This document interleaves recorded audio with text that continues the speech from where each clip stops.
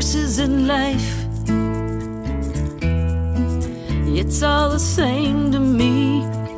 The reason that my heart keeps beating inside. Horses in life. This is Nancy. So I'll start. I'm from Black Diamond, and I'm a Molly student. And she's just helped me a ton over these few years that I've known her. And I've had horses my whole life and trail ridden all over everywhere forever. And I started a young horse, it'll be 2 years ago now, a Black Forest draft horse. I'm middle-aged. Can't believe I'm saying that, but I don't feel middle-aged, but I'm staring down 55 here pretty soon. I still feel, like I'm 40. So, but I don't know what happens to us when we get older, but related to confidence. But I took my young guy out today on the trail, and I was just a nervous wreck. And I'm like, what? Where does that come from? I mean, I'm very safe. He's not dangerous. He's very predictable. If I take him to a new environment, I get like that. And on the way back, I was totally fine. But on the way out there, I was just like lathered up. It was terrible, and really? Natural nature to be that way. So you said that that's natural for you, or it's not? It's not. It is not. Wow. It's not that way. And I've trail ridden all my whole life, and my husband was with me on my totally steady trail horse, and everything went great. But that just comes up in me, and I'm like, does anyone else experience that ever? Just me. Was there anybody else on the call who were willing to unmute and talk about that? I mean, we're going to get into the real meat of what you can do about it when we get Molly on. But I think it's good. This is actually very good. People share some of their stories. Well, for example, my wife experienced it because she'd been thrown off of horses a couple times, and a couple times it hurt pretty bad. And then Astro, her current horse, but when we got him, he was a vertical bucker. He's our second Palomino quarter horse. That's Astro right there. That's the guy, the Palomino there. He now weighs about 1,300 pounds, is 16 even, but he had this really love for bucking. And then he started to figure out that if he bucked, or just threatened to buck, he could get Renee to stop asking him to do things because he's a left brain introvert, lazy as the day is long. Astro used to be going for most bucking horse on the planet, and now he has earned a finals spot in laziest horse on the planet. And so his laziness, he would use it against Renee and say, well, I'll threaten to buck.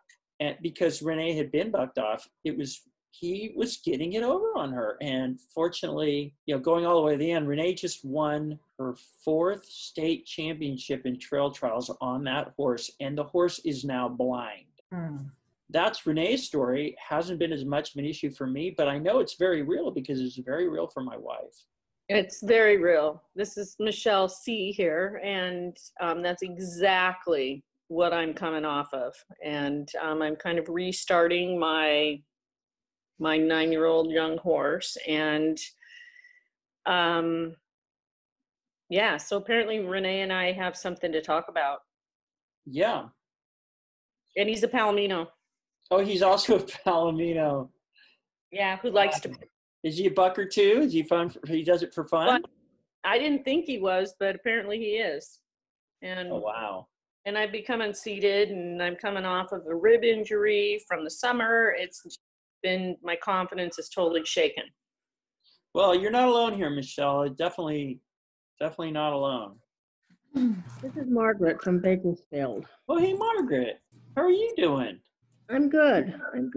Margaret, we were just starting to talk about some confidence issues because obviously a lot of people are here tonight to see. Do you have any confidence issues you want to talk about tonight? I always have confidence issues. I wouldn't know where to start about my confidence issues. I have my new horse, and he's working out quite nicely. I can see that he has confidence issues. Is your new horse more confident than your previous horse? Depends on what we're doing. Mm-hmm. He's not very confident on the obstacles. It's a gelding. He's 22. Nice. He's pretty short. Oh, that's good. So you don't have to use scaffolding to get up on him like your last horse, right? Well, not like Reba. And that's about all. No Pirelli, so we're starting over. I'm starting over again.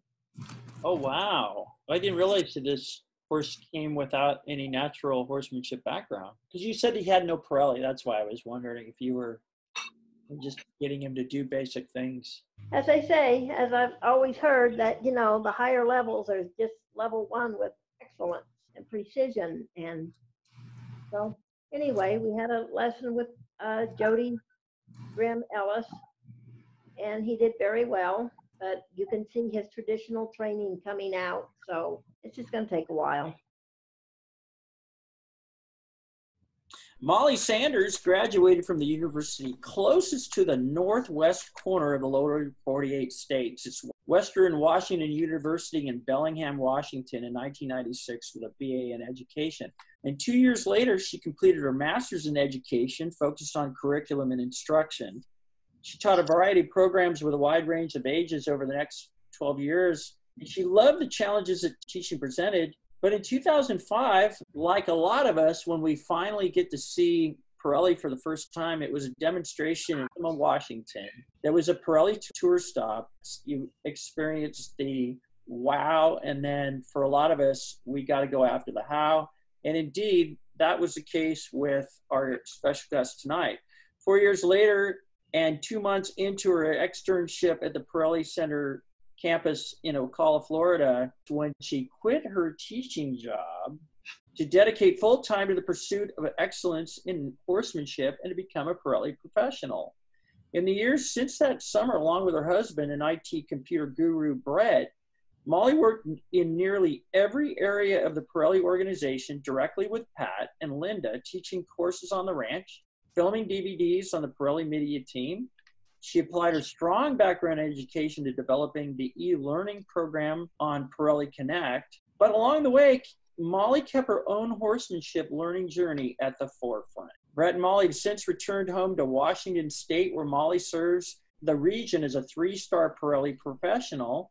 She's an enthusiastic promoter of the Pirelli Savvy Club. She's got a website, nwsavvy.com. She provides both live instruction and online coaching. Like most of us on this teleconference, Molly has experienced the loss of confidence moment and that period that follows when you have to find your way to get your confidence back. Molly's lectured on the subject of confidence for many groups, and our Barry Savvy Players Learning Teleconference is pleased to have Molly Sanders as our special guest tonight. Molly's about to put both her teaching principles and her natural horsemanship principles to purpose in helping us learn more about the art of confidence. So let's welcome Molly Sanders. Yay. Thank you. Oh, look, they're all saying yay on the yay. Yeah, so thank you, Andrew. Yeah, so I am really excited to be here tonight, and it's definitely a topic that is near and dear to my heart, and I have a lot of experience with it, and I'll tell you a little bit about that in a minute. But I just wanted to give a shout out to Nancy and Michelle and Margaret and Christina for being brave enough to share a little bit of your story. And I think what I'm going to share tonight, my goal is that all of you leave with something that you can use. Definitely, you're not alone. I want to start with telling you a little bit about my story. So I was a horse crazy kid. I always felt probably an unearned confidence around horses. And up until, I became an instructor, there were times that I got a little shaken, but every time I'd get thrown, it never rattled me enough that I was scared to get back on. Until a few years ago, I was attempting to start my young thoroughbred. And I won't give you all the details, but I had an attempted first ride with the saddle, and things went awry. And it wasn't a big wreck, but it was big enough that I blew out my ACL and had to go through surgery and 6 months of rehab. And so I can now say I have experienced having my confidence completely shattered. And I can relate to a lot of the things that have already been said tonight. And even if you haven't gotten to the place where it's been shattered, I know that some of the things I'm going to share with you can help. So I had to start from ground, I don't know, -3 and get myself back to where I'm a thinking, functioning, skillful horsewoman. Luckily, my confidence, it was really just with my young thoroughbred. Other horses, I was okay. I still was riding, but with this horse, it rocked my world. And some of you that are tuning in tonight have heard this story, but I just wanted to share that with those of you that hadn't heard it. One of the things that I learned, so I want to say all of the things I'm going to share with you tonight they're things that I've learned. So they're my interpretations. I'm not sharing these as fact. I'm sharing these as my experience. And one of the things that I learned early on is that fear is a very useful thing. And I think often it gets a bad rap, and that fear has a job in our lives, and it's to keep us alive. And for me, being able to tell the difference between when it was fear and when it was but when it was more anxiety. And the way I define those for myself is that fear is when there's something really in actuality happening right in front of you, and it's causing you to get scared. It's incredibly important that we listen to that. And that, I think, like Lindo talks about, that, that's your gut telling you things. So, it's really important that we listen to that. But then when things happen to us, like Nancy, you were sharing about Bentley, your youngster, and your trail ride today, that might be what you were experiencing, might have been fear. It may have been that Bentley was a little lit up and you're kind of like, oh, I'm not sure what to expect here. So it could be that you weren't inventing anything. It was actually what was in front of you. But what can end up happening is more where we get more anxiety, where there's nothing in front of us that's happening at the time that is threatening our life. It's the what ifs. It's our brain going, well, what if that happens again? Well, this could happen, or the unknown. So Margaret and Christina, you guys both mentioned that you got new horses. It's the unknown a lot of times. So it's not something that's actually in front of us. So I'm gonna go into strategies that you can use to help tell the difference, and strategies that you can use when you're experiencing anxiety, where it's things that you're imagining, and then strategies you can use when it's actually things that are happening right in front of you. I have a little slideshow that I'm going to hopefully cause to happen. That's because of Brett, the Wonder computer guy. My husband, he's right in the other room, just in case I end up showing random videos of like Diana Ross singing the national anthem. He can run in and save me. Here we go. So when I was thinking about what I wanted to share tonight, and thinking about all of the things that I've learned about rebuilding confidence, I started to think about the 7 keys to success, because I think about that a lot. And often I organize the education that I provide. I look at those 7 keys when I'm organizing what I'm going to present. And I realized that the things that I ended up doing to rebuild my confidence, and I'm really excited to share with you that I feel like it's rebuilt. The horse that I was sharing with you, I just had the best ride of my life on him. Well, the best ride of our lives, my life with him today. So I feel like I have rebuilt to where I was before the accident. Are you at a 10 or? Oh, no, not a 10, because I know too much now to be at a 10. Oh, okay. But I'd say, I'm at a 7. Mm-hmm. I'm back to where I was before I got hurt. I've never been a 10. I always have certain things that I go, I'm not riding that. I'm not going to be doing that. So I'm fairly cautious, and more as I get older. So, and my mom's watching this too, so I can't share too many. We don't bounce hair-raising stories either. We don't bounce anymore. Yeah, right. So what I wanted to share with you, I'm just going to run through the 7 keys to success, and basically how I use those to help me. And what I realized as I was going through this could be a really cool thing for all of you guys to do as an exercise.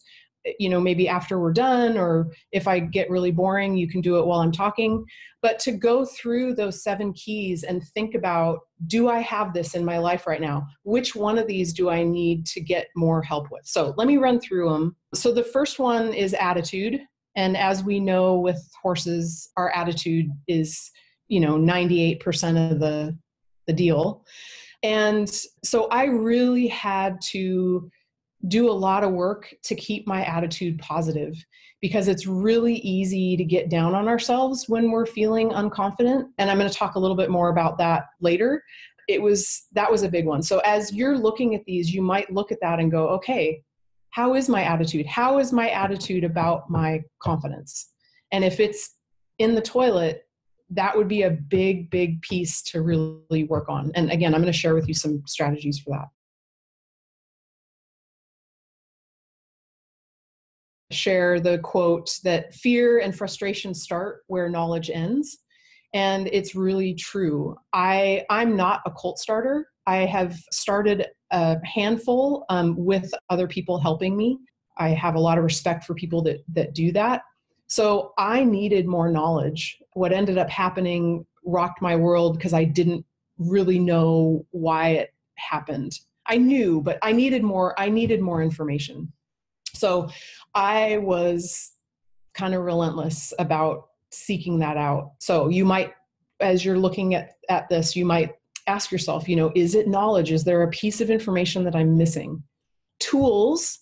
I didn't really have, this one didn't really come up for me in my journey, but it could be for you. It could be that the tool you're using is new and is causing your unconfidence. So your knowledge about the tool needs to increase, or you might need to get a different tool.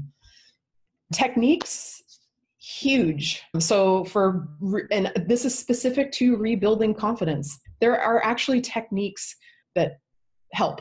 And I'm going to share quite a few of them with you that I used, and I'm hoping that at least one will ring true for you. Time. So the other thing I thought was interesting as I was going through this is, I think as we're rebuilding or building or helping somebody else rebuild their confidence, we need to treat ourselves or that other person the way we would treat an unconfident horse. And you hear all the time that it has to be on the horse's timeline. Well, you're rebuilding your confidence. It has to be on your timeline. If somebody else is saying, you're ready, you can do this, and you're so upset and nervous that your brain can't even function, you better darn sure have a ton of trust in that person, like a ton of trust. Or say, hey, I'm just not ready. And it has to be your timeline. The other piece of the time part is you have to put the time in. There were quite a few days where I wanted to quit. I didn't ever want to quit that Bobby, my thoroughbred. I didn't ever get to the point where I wanted to find a different home for him. But if things had kept going downhill, I would have gotten there. There were times that it wasn't fun. It was hard. It was awkward, and I didn't want to do it. And I had to adjust my attitude. Nobody else can put that time in for you. It has to be you. Imagination. So this is a big one, and I'm going to talk about this in a little bit in my techniques section. We can use our imagination when we get unconfident. Our imagination can work against us because we can keep replaying the event or all of the what ifs, maybe something that hasn't even happened, but all of the what ifs. So our imagination is so powerful, and it can really work against us. So, but the cool thing is we can set it up where it's working for us, and we're imagining what we want to have happen. We're putting into practice the knowledge that we've learned. And again, I'm going to share a little bit more about specifics on that in a minute. And support. There's no way I could have gone through this and been successful if I hadn't had support. I reached out to people. Amy and Nate Bowers were huge. They helped me with the first rides after I botched mine. And then after I got home with him, after I had started, I took over on ride 4 and I put 6 rides, got home. I was on ride, 20, and he did a large energetic rearing spree 3 times in a row and knocked my confidence right back down to zero.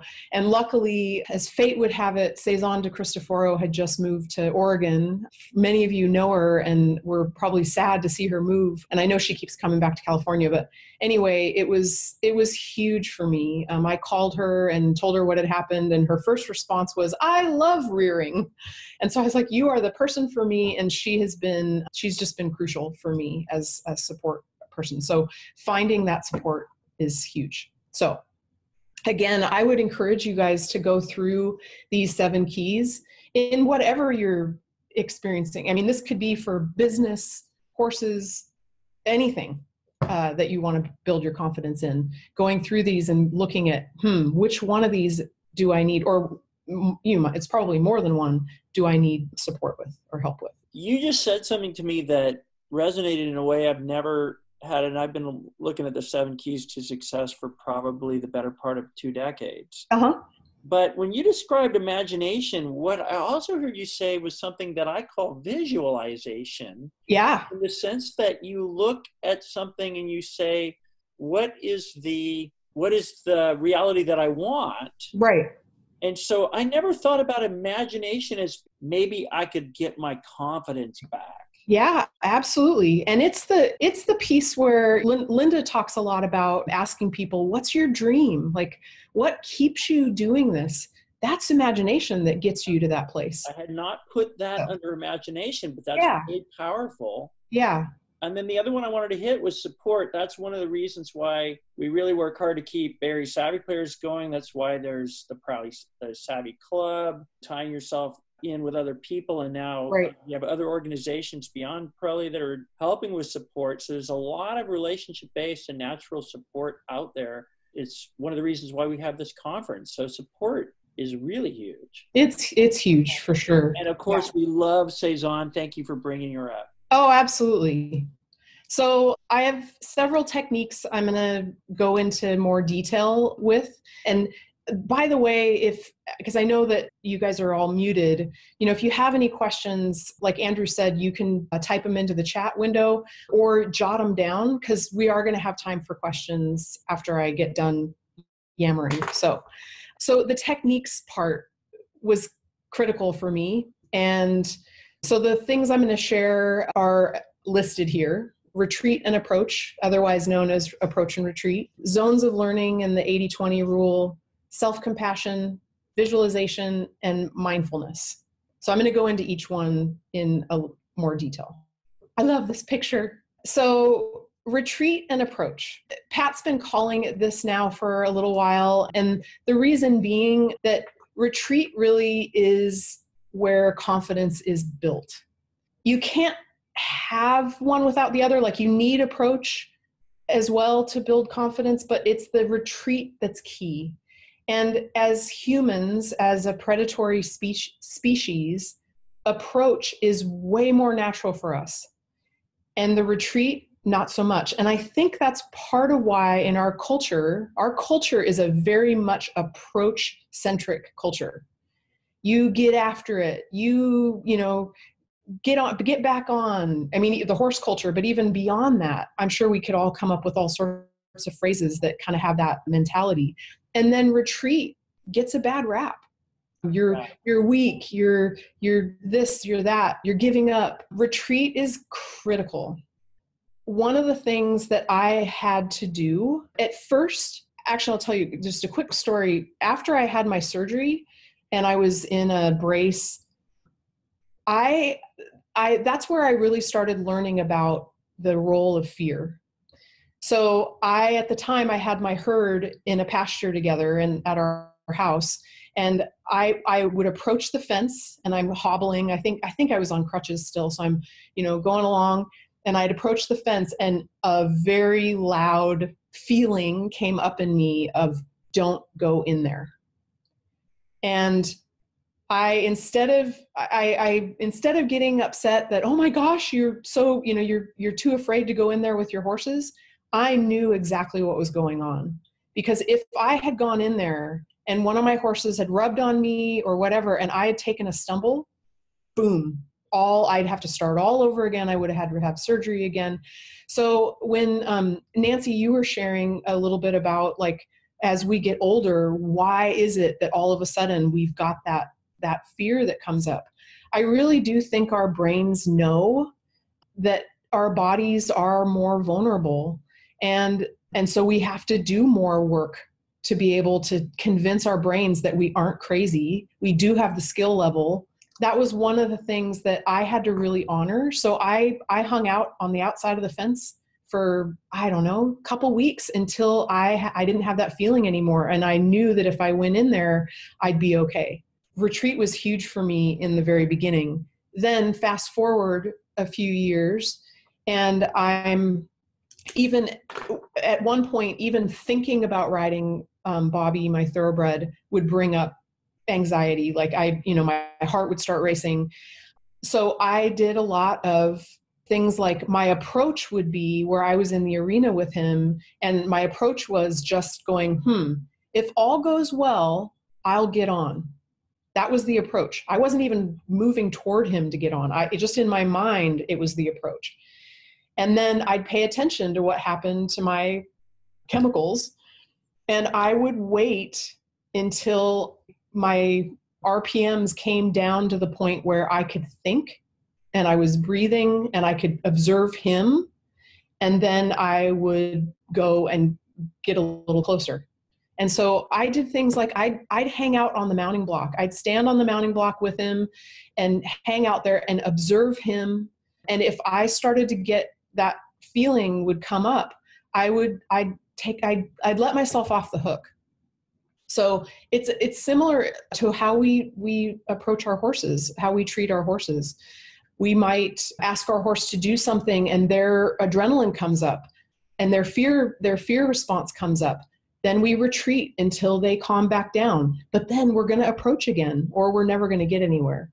So I think giving yourself permission to take that time and pay attention to what's going on inside you. And one of the things that I knew that I was okay to approach more was when my brain worked. I mean, I would get to where my adrenaline would come up and my cortisol and all those chemicals would come up to the point where I couldn't think. All I could do was feel this feeling. I was in no position to get on at that point. So if somebody had told me at that point, go ahead and get on, it wouldn't have been a good idea. Except I will make an exception for that. When Cezanne started coaching me, I trusted her really with my life. And I watched her, she'd ride first. And I communicated with her. I told her, Cezanne, my brain isn't working. So I'm going to need you to talk me through every step. Because all of the skills that I've built all these years were not available to me. We had a good team thing going, but I also would, sometimes she'd say, you can do it, you can do it. And I knew I could on one level, but at that point I had too much going on. I had to stop and get off. So you've got to give yourself permission to be in control of that. Nobody else can tell you what you need to do when you need to do it. You have to listen to that inside yourself. So now I'm to the point where I'm thinking all the time. I had a couple weeks ago, he bucked with me under saddle, and I laughed, and I knew, I was like, yes. But 6 months, a year ago, that would have destroyed me. So anyway, you got to take the time it takes. So onward. So with this one, this is something that many of you have experienced with Stephanie Burns, for those of you that were around in the red and blue pack days. So she talked to us about the zones of learning. And during that time that I was learning this from her, I was teaching 4th grade, and it transformed how I taught my 4th graders. I taught them this concept, and that learning can be really uncomfortable, and that they need to protect, that the comfort zone has a role, and the shutdown zone, they learned what they all felt like. I'll just tell you, it was mind-boggling for me too, the first time I heard that learning is hard. Yes, I know. And isn't that crazy? Like you, I'd gone through graduate school, and I finally heard that, and I was like, It is hard. Yeah. And you have to kind of allow for that. And then you have to allow for the fact that when you're teaching somebody, including your horse, Right. that it is hard. Okay. Absolutely. Absolutely. So getting to know your zones of learning as it relates to your confidence, I think is a really cool tool. So I'll kind of talk you through it a little bit. Looking at the comfort zone, what are the things that you can do with your horse right now that are just comfortable? You don't need to think about it. It feels good. You don't have any RPMs, any anxiety come up. It feels good. And like I shared with you, right after my surgery, the comfort zone, what would be in my comfort zone would be sitting on the other side of the fence, watching my horses. Wow. And I wouldn't have had really anything in either of those other zones. Wow. So it's okay wherever you are, it's okay. So I would kind of be really honest with yourself and look at what are the things that I feel 100% confident with. I don't care what you felt 2 years ago or what your neighbor feels like, because we all do the whole comparison thing and it's just, it doesn't lead you anywhere. So really look at what are the things that feel good to me that I can do when I'm with my horse, and write those down. And then look at the learning zone. What are the things that are awkward that you're learning that you do have to think about? Maybe they get your RPMs up a little bit, but you can still think. That's how I tell the two apart. Your brain still works. You're still able to observe your horse, but you might get butterflies a little bit. That would be the things in your learning zone. So in this example, riding at a walk, being around other horses with this horse might be in somebody's learning zone. And then look at the shutdown zone. What are the things that cause you, even thinking about them, cause you to go, oh my gosh, there's no way. And for me, at one point, getting on Bobby was in my shutdown zone. Mounting my horse was in that zone. And I'm an instructor. And I had to do a lot of work at keeping myself from tearing myself apart, because that now was in my shutdown zone. And like I said, luckily my saving grace, or one of my saving graces, was that I still felt confident with other horses. I was still able to ride my other horses confidently. So looking at those things in your shutdown zone, some of the things might be in your learning zone, but they're really close to your shutdown zone. Like maybe being around other horses might be really close to your shutdown zone, but you're still able to think about it. So you might even think about that. You can kind of monkey around with where you place them. So the reason that I feel like this was crucial for me is that, so Pat talks about the 80-20 rule, that you want to have 80% consistency and then 20% variety.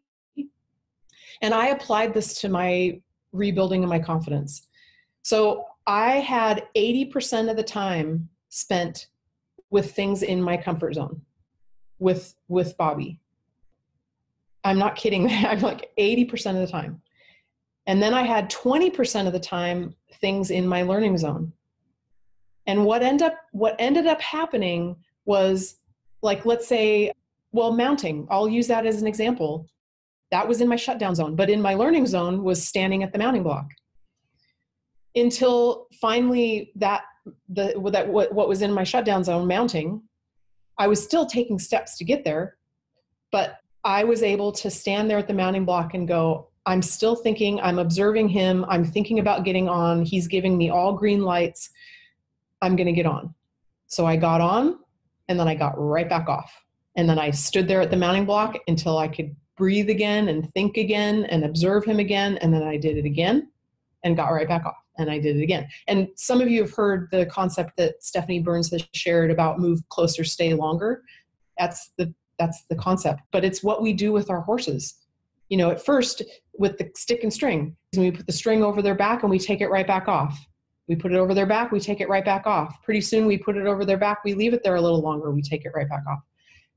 But we keep getting longer and longer that we're asking them to be confident with it. So we can do the same thing with ourselves. So I think that also in our culture, you hear things like the comfort zone gets a bad rap. You hear things like growth can only happen in your learning zone. or growth can only happen outside of your comfort zone. Well, there's truth to that, but growth can't happen without your comfort zone. You have to go back there to recharge. You have to go back there to retreat and reflect and do all those things. So I would put, if you're rebuilding your confidence, I would put a lot of value on that. And I think a lot of times we don't value that enough because it's not what we think we should be doing. Just to add, I've read Move Closer, Stay Longer, and I have not seen it placed like this. Now, when you were going through this, did you have this breakdown, and did you literally decide what was in your zone? I didn't write it down until later on, but I did really, and this was from a conversation I had with Cezanne. I leaned on her quite a bit. I shared with her how upsetting it was to me that here I am an instructor, and she'd share stories with me about things that she'd struggled with. So that's another piece. The support. Of support and reaching out. Yeah. Right. Reaching out and knowing you're not alone. But she said to me, do things with him that you know you can be a leader. And that's when it boom rung in my head. Like, yeah, Cezanne, good job. I've been spending all this time thinking about all the things that I can't do, or I shouldn't say can't, but that I'm not a good leader for him at that time. I was focusing on all those things instead of, hey, I could do all these things with him where I can be a leader, and I get closer to those places that like mounting that I feel are in my shutdown zone. So it's so important. So I didn't have it in the beginning. I didn't have it mapped out like this, but it took a little while, and then I started to write these things down. And the cool thing was for me that really gave me a sense of success is that things started changing. Like things that were in my learning zone started moving into my comfort zone. Things that were in my shutdown zone, I started to move over maybe on the edge of my learning zone and my shutdown zone. Now they're in my learning zone. Now they're in, my comfort zone. Trotting him without touching the reins with a carrot stick on my shoulder. I don't even know if there is a category on here that I could have written that. Like it just. Oh, so far off the chart. Yeah. And I'm doing that now, cantering him. I haven't started jumping him yet. That's now the thing that's on my learning zone, shutdown zone. We did have a comment here from Linda. She said, I filled out the chart like the zones of learning in March of 2019. And looking at it right now, I see a few things from my shutdown zone that are now in my learning zone. That's very encouraging. Yeah. Yeah, Linda actually came and did, if it's the Linda I think it is, came to Zenga. Hey, hi Linda. She came to a workshop that I did and presented this concept. And so it is really cool. And I love that, Linda, you shared that it's really encouraging you, because that's what happened to me. I was like, because sometimes you feel like you're not making any progress because it can be so slow. But to see that, oh my gosh, I am making progress is really cool. So I would encourage you to really look at this, and then also give yourself permission to hang out a lot in your comfort zone. It'll give you more confidence to spend that time in your learning zone. And then if you do go to your shutdown zone, you need to get to your comfort zone right away. You need to get out of that situation and, to your comfort zone as soon as you can. I do have a comment, because yet another one of these mind-boggling things that just hit me in the moment was when you were describing the importance of really staying in that comfort zone. The analogy I thought of is an earthquake. And if this moment that caused you to fall down, or to whatever it was that caused your lack of confidence was like an earthquake, the comfort zone to me now, listening to you, and it just came to me in the moment, is like the foundation. And literally, if you don't have a foundation, you don't bother rebuilding the house. You got to start back at the foundation. We all do talk about foundation a lot in terms of our, essentially that's what level 1, 2, and 3 have always been, is a foundation, and then you build performance on top of it. But here we're seeing where you could apply comfort zone as your foundation, and then you really can own the fact that you got to spend a lot of time there. Absolutely. I like that. That's great. Good. It just hit me right now. So good job. Thank you. Yeah, that's great. I'll have to redo this and call it the earthquake chart or something. California appropriate. Yeah. Okay. So another one that was critical and really continues to be in other areas of my life is self-compassion.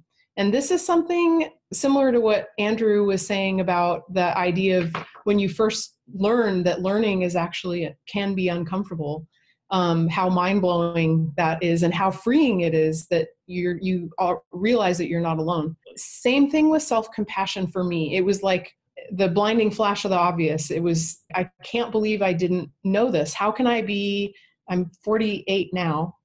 Sometimes if mom's watching, sometimes she has to correct me with my age, but I'm this old. How could it have been this long that I haven't known about this concept?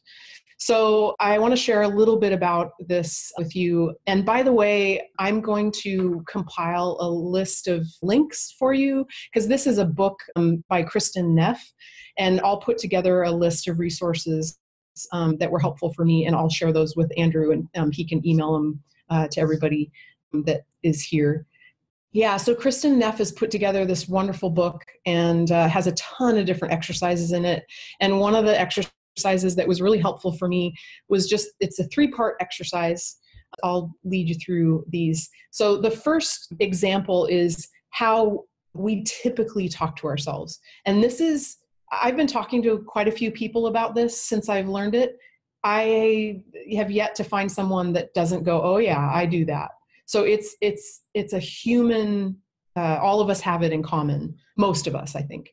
Typical self-talk, if we're feeling crummy. So the first step is that we're not feeling good. So, maybe we're disappointed or we're unconfident or whatever it is. So fill in the blank of whatever it is that you're feeling crummy.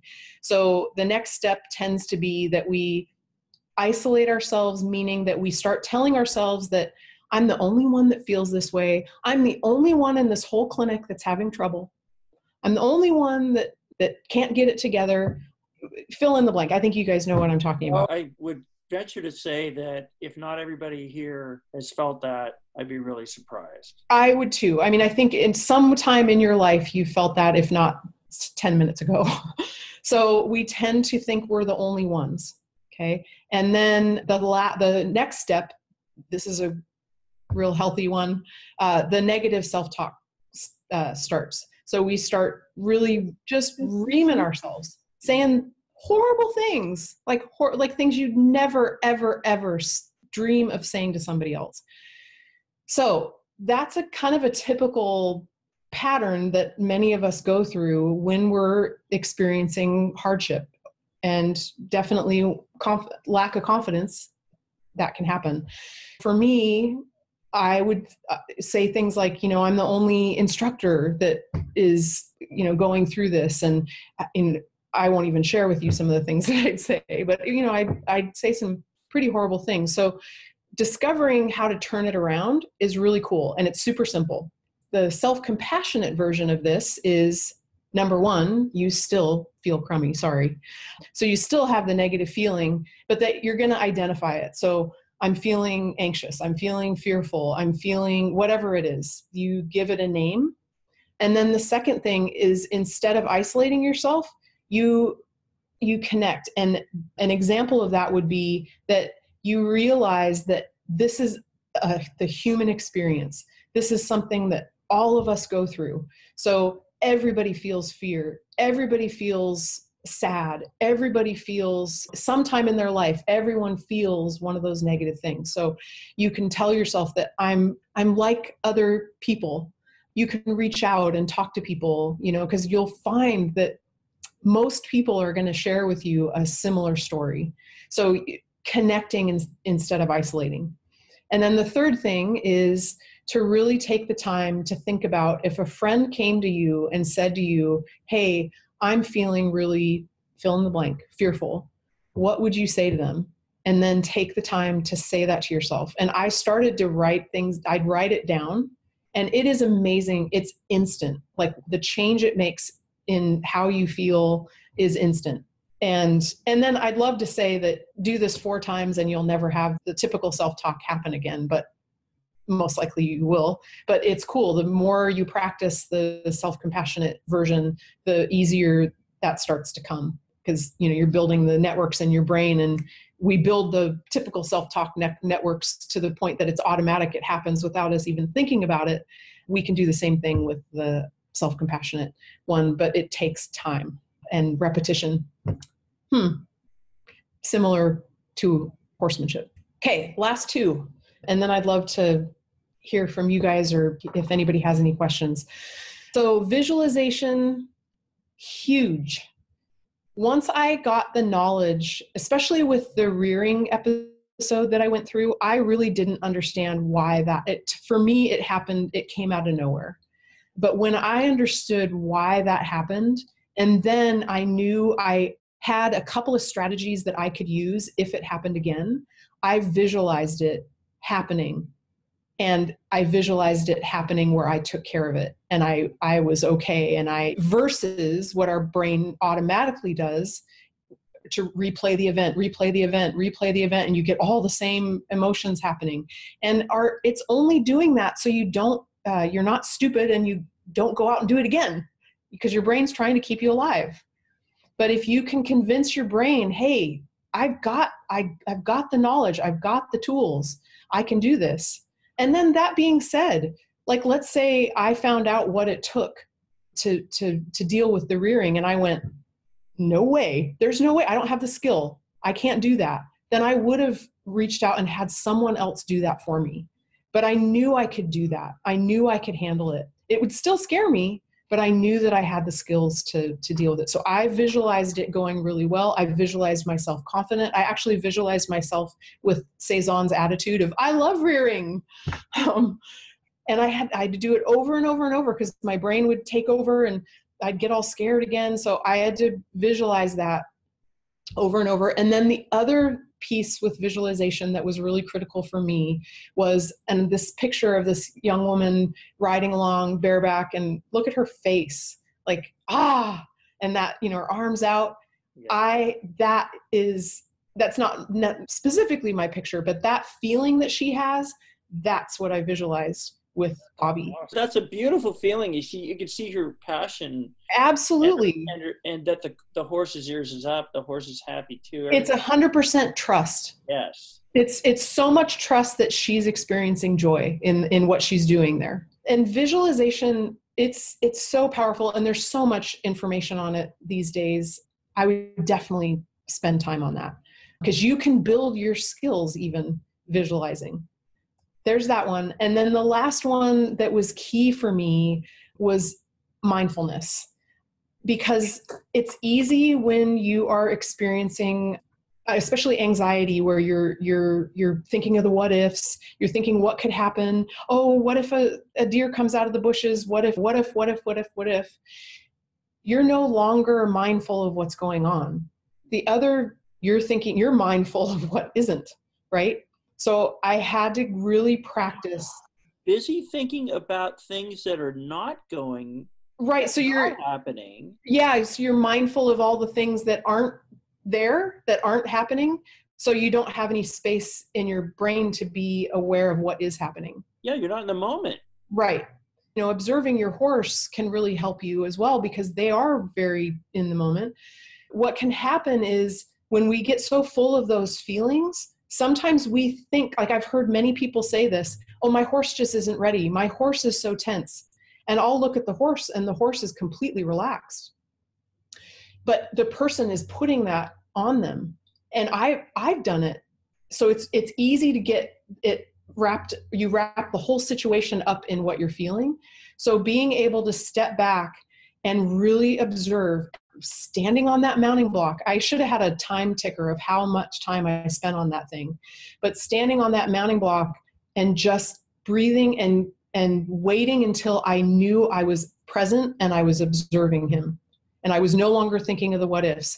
And that helped me a lot, because I'd watch him and he was giving me a flashing green light, go. Yeah. So the other thing too, many of you probably are aware of mindfulness meditation. that's been huge for me over the years. And it really just has been recently that I've been doing it more regularly. I'll share with you in the follow-up links.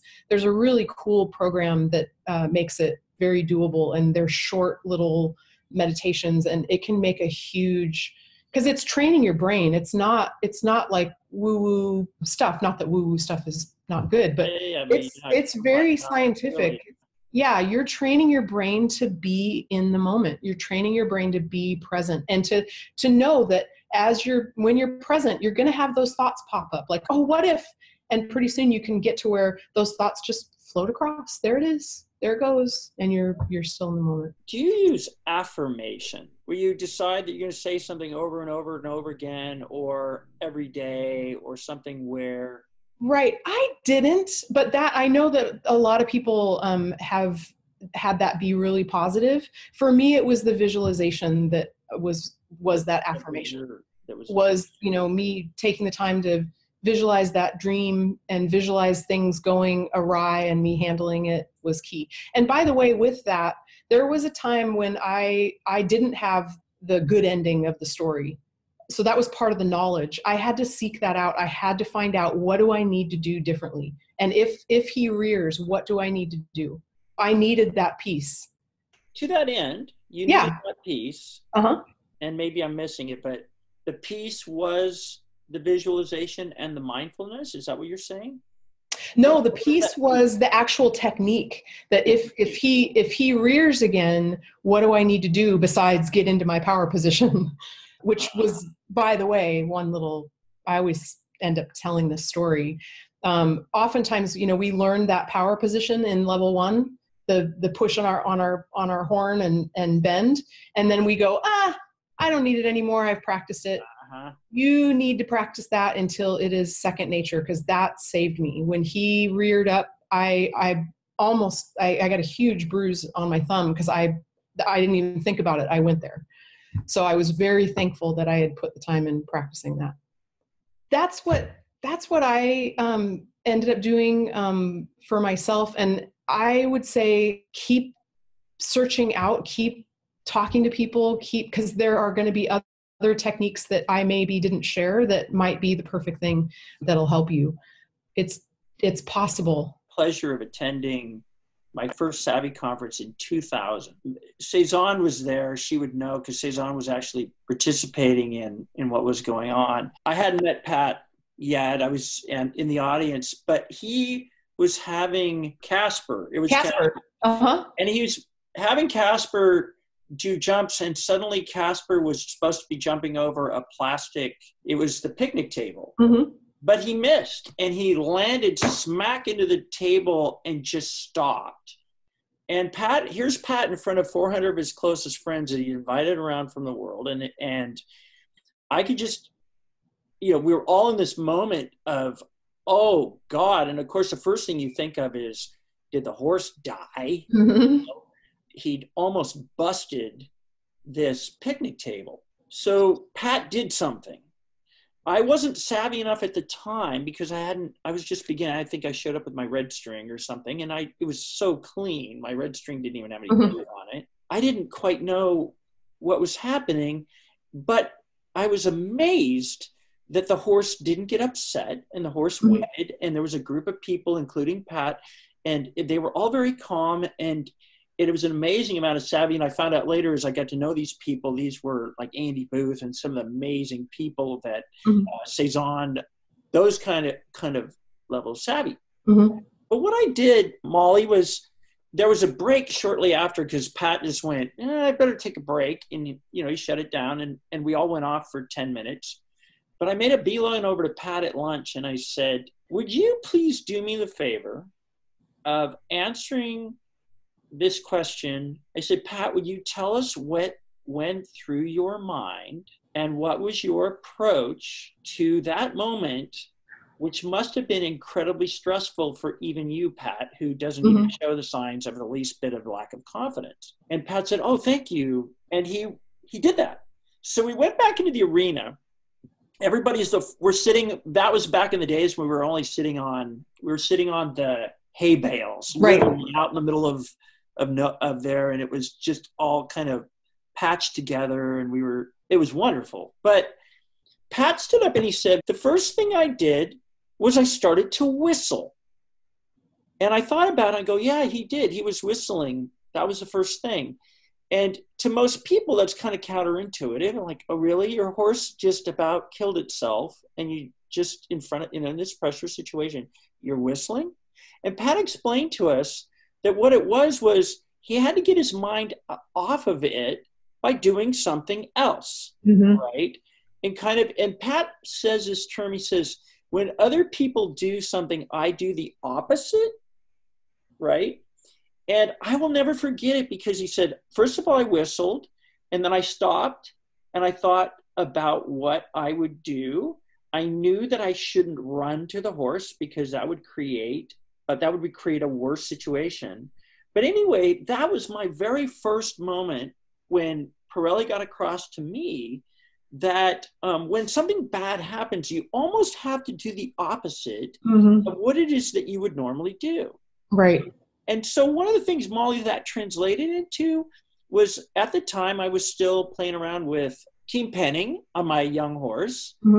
And my young horse had this tendency to buck for joy. Fortunately, it was a rocking horse, straight up and down buck. But what I did was I started to say, when he bucks, I will just go calm. I will do the opposite. I will do what Pat said. I'm going to do the opposite. And I would suddenly just go calm, as opposed to locking up, which was just our natural thing. And I noticed that I could sit the buck, right? And I was a relatively, I was, like I said, fresh red green, right?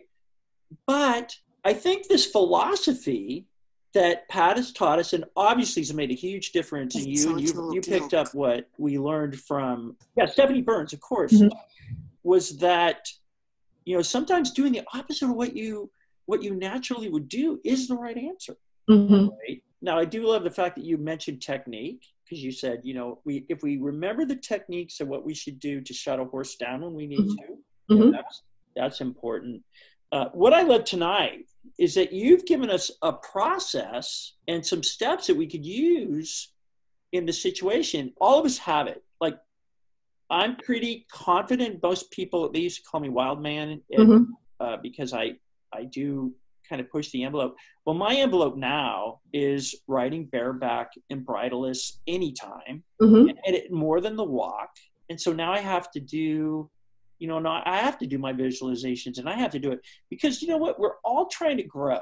So even if we're fighting confidence at something negative happen, what about confidence where we want to do more and we want to do better? Right. Well, and the same techniques is right. Exactly. Right. So with that example, like you're wanting to ride bareback and bridleless, you look at, well, what am I comfortable with that at this point? And it might be that I'm comfortable as long as I still have the reins, in my hand and the neck string, then do that a lot. And then drop the reins for just a little bit and then bring them back until you're relaxed. Or trot just a little bit and then bring it back and walk until you're calm again. And then, so it's the same thing that we do with our horse, the approach and retreat. Yeah. There's one other thing I want to tell you, which is another great story around confidence, was that I went to a Savvy conference a few years later, and I think it was just around the time that you were starting in Pirelli. They decided to do something called a fear makeover. And the fear makeover was going to be in one of the smaller venues, because they were breaking up the conferences were getting to be like over 1,000 people were showing up. I remember I told you 400, and now we're right. A few years later, they're like 1,000, 1,500. At one point it was 3,000. They had to cut it back. That many people wanted to be there. Well, anyway, they decided to do the fear makeover, and Linda was going to teach us all about addressing fear.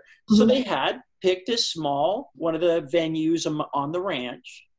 That was so full that there was no room. And Linda looked at all of us and said, well, we're going to change the venue tomorrow.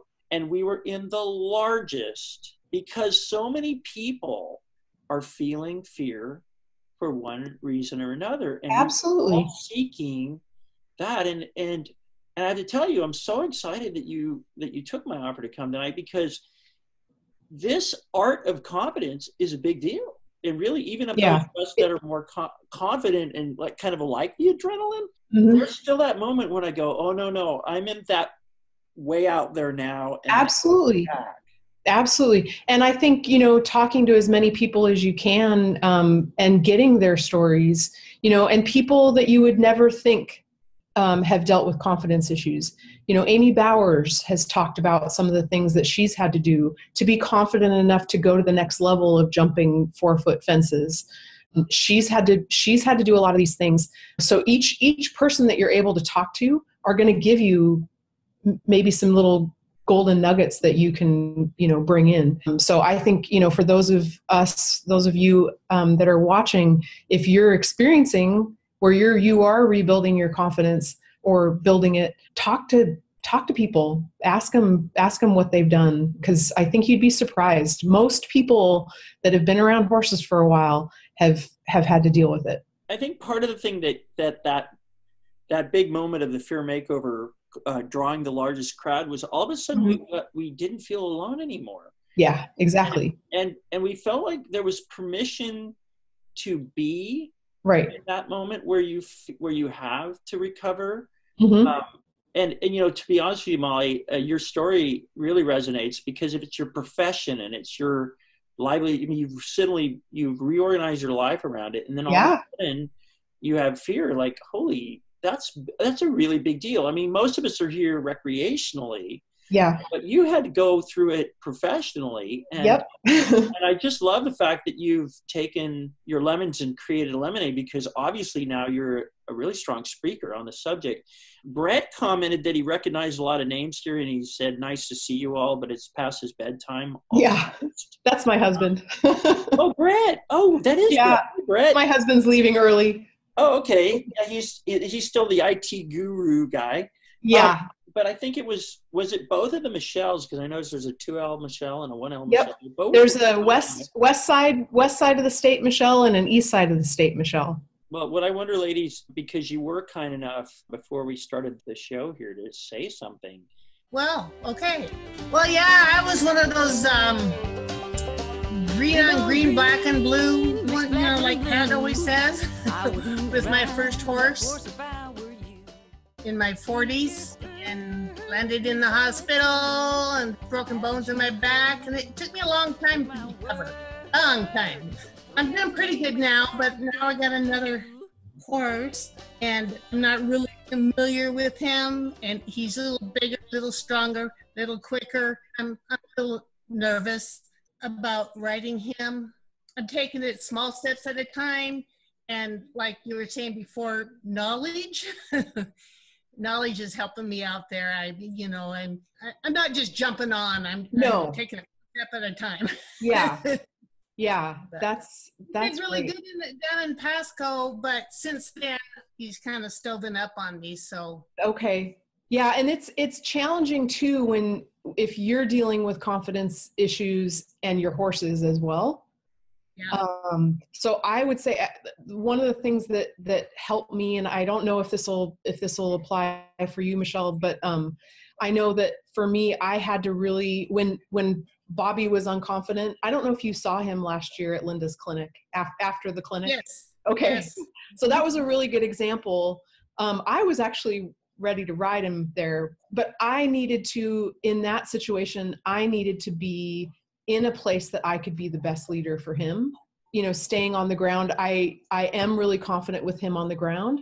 And I think you are too. Am I right about that? Yeah, he does really well on the ground. What's your youngster's name? Ricky. Ricky, that's right.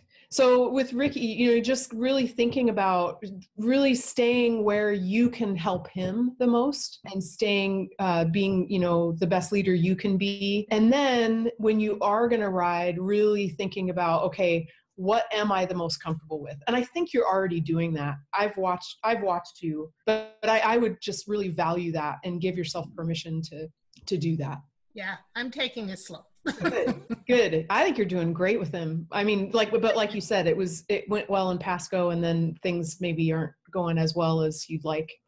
Well, I hope maybe some of these things will help. Oh yeah. It helps me remember things I'm doing. Good. You know, I don't go backwards and make a mistake. Right. Good. Good. I think the fact that you've provided a process that we could, pick them and do something positive is Absolutely huge. My story is way too long. The short version is that I am a middle-aged horse woman who's spent the last years developing my savvy on a very difficult horse. And I switched now to my younger guy, who at first was a dream, who I was standing on. Take a picture of me, I'm standing on my horse. And then within the next month, he showed me some other sides of him, and I've been bucked off. I've had broken ribs. I mean, it's just the physical part of it is really hard to get over. So when you look at the 7 keys, was there one that stood out for you? Okay, yeah. So of the 7 keys, I think time is a big one because my consistency has not been good. Right. My imagination, because I have a hard time having a consistent plan and sticking to a plan. I've got the support because I've got Molly. Yay, Molly. But yeah, I don't know. It kind of came out of nowhere. And I think that a lot of us, like, we kind of go along and things are going okay and you're all confident. And then when things aren't okay, you kind of go, okay, wait a minute. Yeah. And like you're asking me what of these 7 keys, I'm looking back at that now going, okay, what did I miss? And where are these holes that I now need to fill? Right. Because I think for you, I would guess that if you get a few pieces of the knowledge that what's causing him to, this behavior, and then what do you need to do about it? I think that's going to be really helpful. And then having the support that Cezanne and I are going to help you with, to be able to see somebody else riding him, I think that'd be really helpful. Yeah. Support is huge. So thank you. Yeah. And then take, like all the other things that you could probably teach this better than me. The things of taking care of yourself and not getting hard on yourself. Easier said than done. But that whole self-compassion thing, I think would be a really cool thing to play around with. Yeah. So I've gone back. I've been spending a lot of time in the comfort zone. Good. And what I've been playing a lot with, and I know it may not be the greatest idea, but the truth comes out at Liberty. Mm-hmm. And I feel like if I can't get that, then I really have no foundation. So I've really been playing a lot at Liberty. And to be like, I not only came off of him, he not only bucked me off, but he ran me over too. And after that, we've got some other issues to deal with. Okay. So, kind of backing into the Liberty may not be the greatest idea, but, I'm really working on establishing my boundaries and being consistent and putting in the time.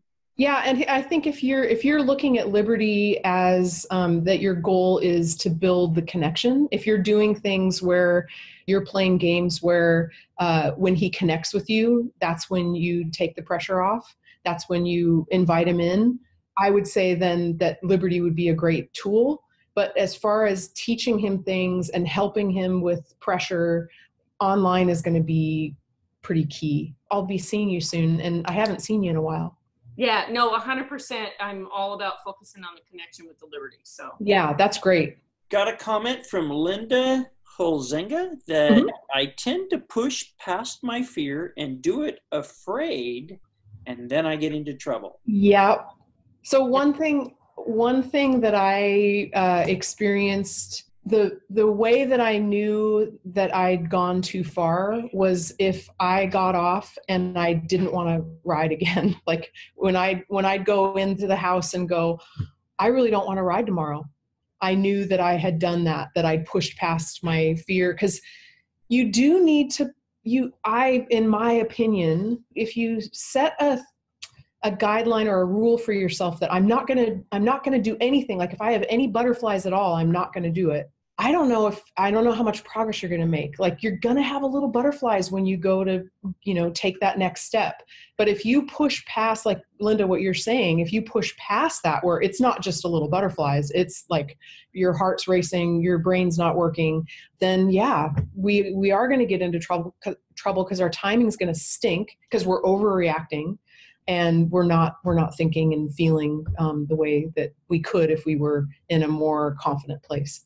That was part of how I'd measure if I'd gone too far. And then I had to go back a few steps and spend more time in my comfort zone and not just go back and do it again, but do it at a easier level until I could, maybe if it was walking, until I could trot. That was an amazing thing. You reminded me, Andrew, of Pat's horse fell into that plastic picnic table.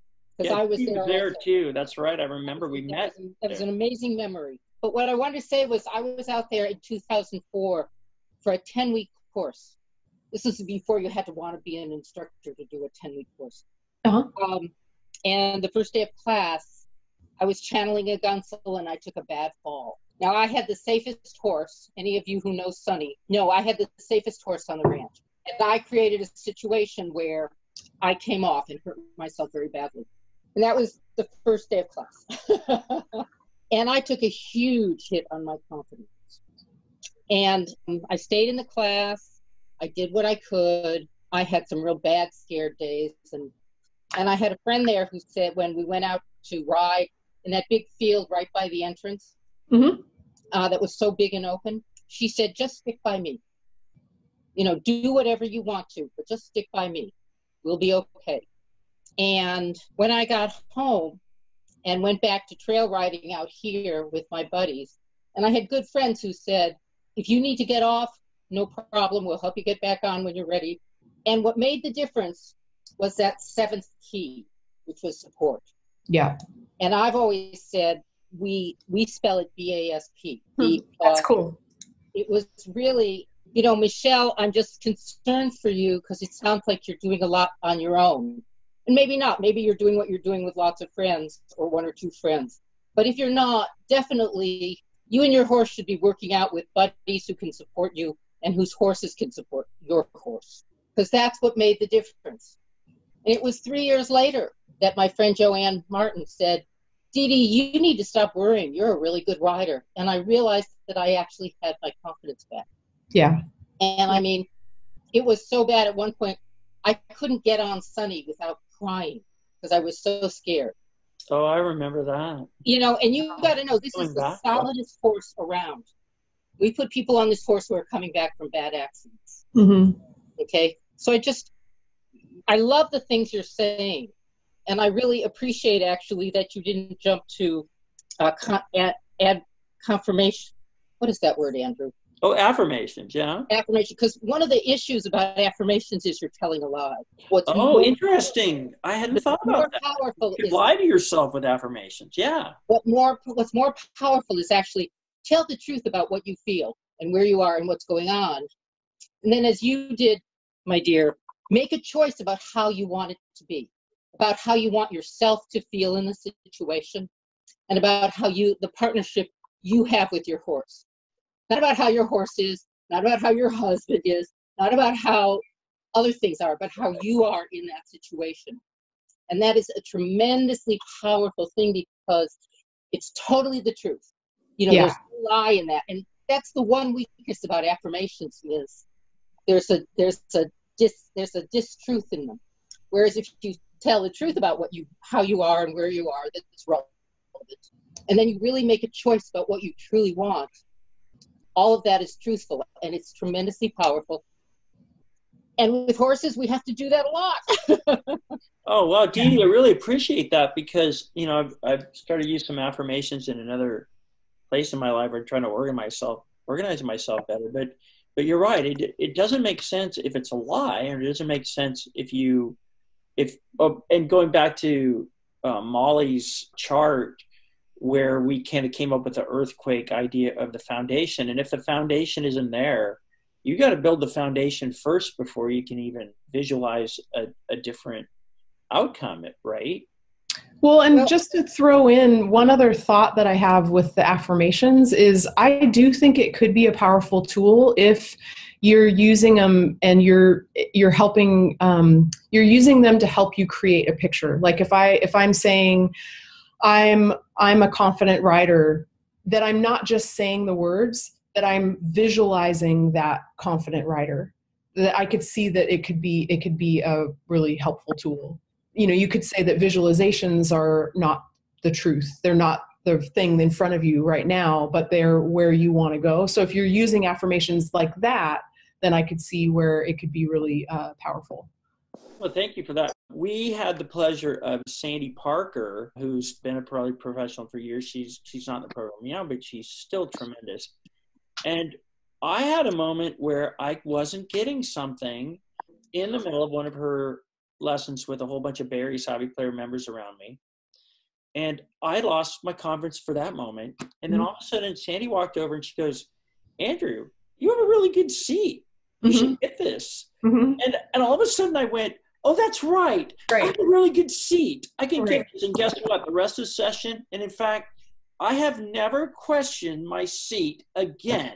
That's great. And that was like 18 years ago. I've never questioned my seat because in that moment, Sandy Parker told me I have a really good seat and I trust her. Right. And I think it's just the same way when you said you trust Cezanne. Right. You know, you were able to have, when Cezanne told you something, you go, hey, that's the truth. Right. And I think it goes back to one of the things, other things that came up to me while I was listening to people on the call. And I know that not everybody has the level of support that we do in Barry Savvy Players and being surrounded by instructors. You can drive somewhere you're going to see, you can get to an instructor. But those of you who don't, the video coaching, the group sessions that are now people are offering, and I know Molly offers it. Other instructors are starting to use, teleconferencing like this. But get that support because, oh my gosh, how many times those of us who've enjoyed 2 decades of support, and most of us, I heard some other people on the call. Look, my wife and I were plus or minus 40, give or take a couple of years when we got them. Molly, I'm 10 years older than you, literally. I'm 58. And I got my first horse at 38. Just having the support is huge. And being able to pick up the phone and confidently say, I don't get it. I'm in trouble.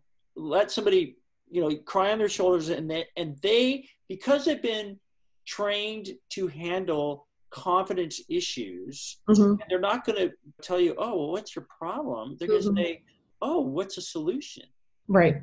And so rely on maybe not so much the amateurs like me, but the professionals like Molly and the people who have gone through the Pirelli program and have all had to deal with confidence. Yeah.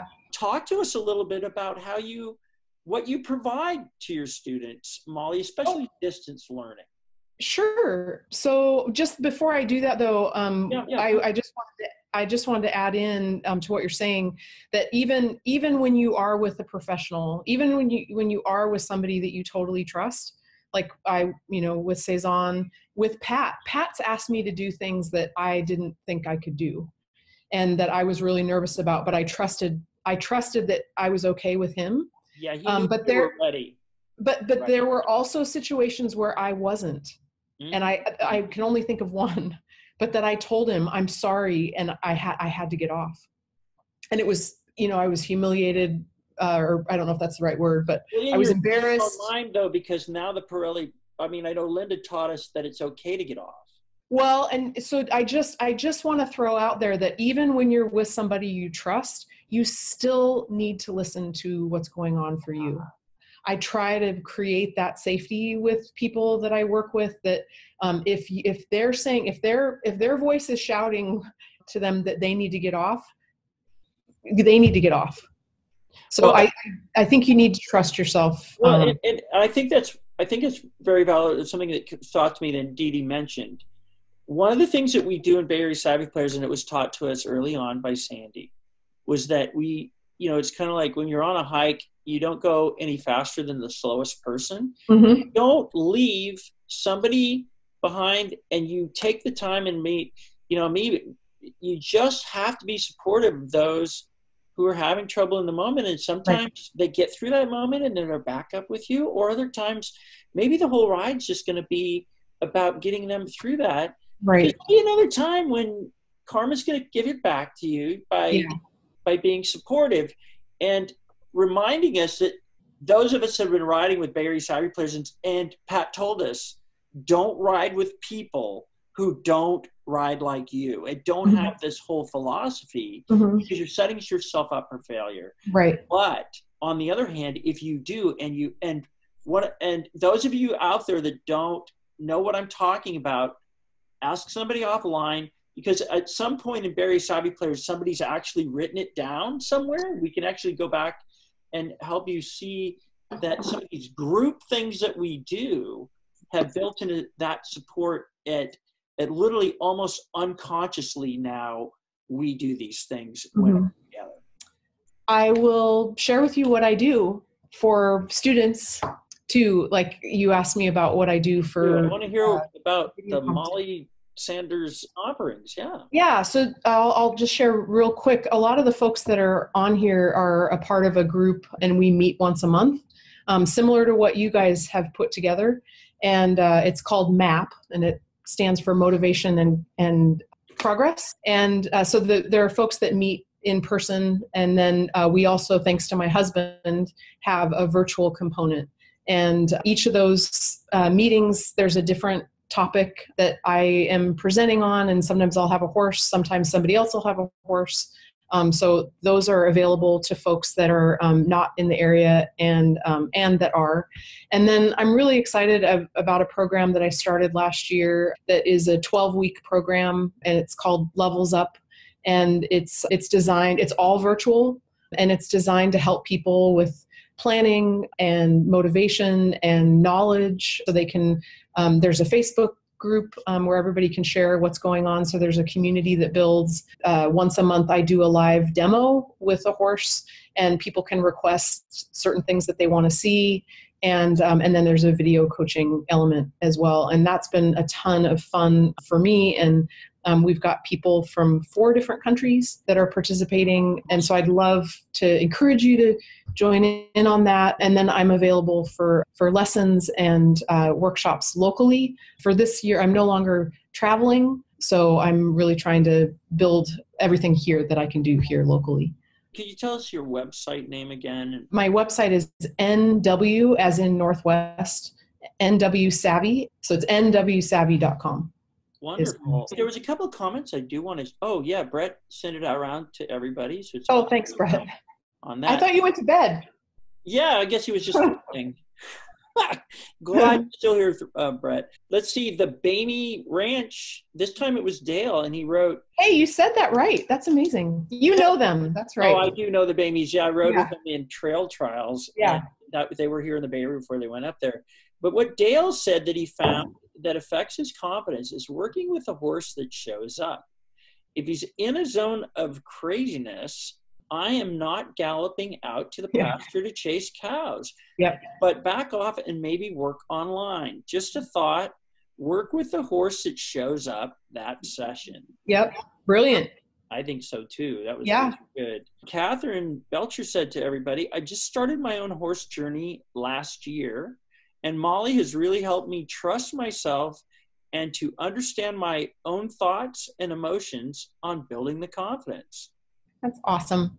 Kathy's awesome. Great. Thank you for sharing that. I can't, now the trouble I have with Kathy is I can't get her to stop cantering. Oh, she's a cantering fool. She's a cantering fool. Wow. Yeah, it's awesome. Yeah. I want to thank you so much, Molly. This was an absolutely spectacular evening of Savvy. Absolutely. And we had a great time. And I love the fact that so many of your local members joined us. I'm starting to see some thank you to every firm from Nancy Blystone, and thank you from Ruth Easley to both of us. Michelle's saying thank you, and I'm so glad that so much of the Northwest was here. And Molly, it's clear Molly wasn't going to have me emphasize her educational background, but The Bay Area, we are loaded with people on our horsemanship group that are very well educated, and that's part of their lifelong learning, and it's really helped them all on their savvy journey. It's clear to me, Molly, now that not only your foundation in education and your foundation in horses have turned you into being really good at what you do, and I really appreciate you for being here tonight. Well, thank you. I really appreciate the invite, and I thank you to your whole group for welcoming me, and it was a lot of fun to share some things with you. Well, our best to you and to all the folks up in the Northwest and all of you that are anywhere across the country or are listening to it on tape. May the horse be with you. Awesome. Thank you. Good night, everybody. Horses and life.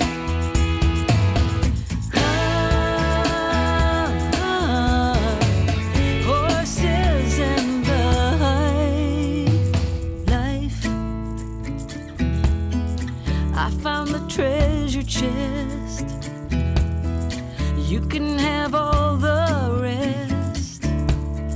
Just let me ride. Horses and life, just like the air I breathe. And this love will be in me till the day that I die.